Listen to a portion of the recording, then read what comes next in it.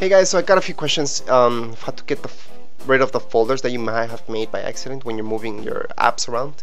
Now to move your apps, all you have to do is hold your finger on top of one until they start shaking like that, and you just let go.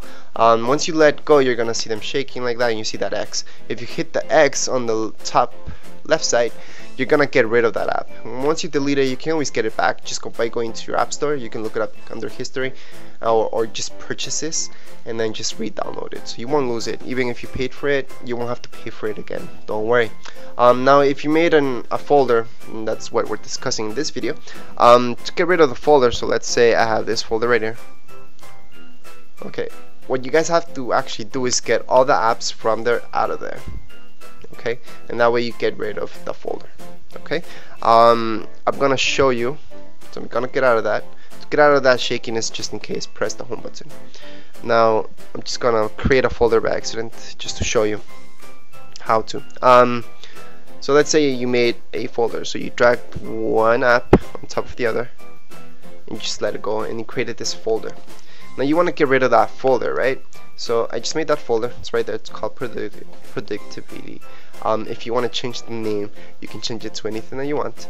I'm just gonna click on it. Okay, I'm gonna hold my finger on top of one of the apps. Okay, then I'm gonna just drag the app out of there, and then just let it go, and that's it. Same thing for the other one. Drag it out of there, and my folder is gone. So that's how you get rid of the folders that you may have made by accident, or that you see on your iPhone if you bought a used one or whatever, and you want to get rid of all those folders. You can do that. You can also change your user ID and everything. If you bought your iPhone, if it's used, I would suggest just restoring it and put all your personal information. Don't just start putting your personal information on a phone that's already activated.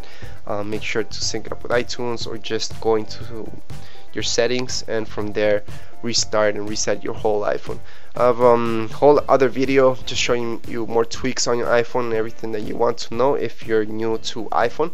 If you guys have any questions, comments, you can leave them here below, and don't forget to subscribe and rate. Thank you.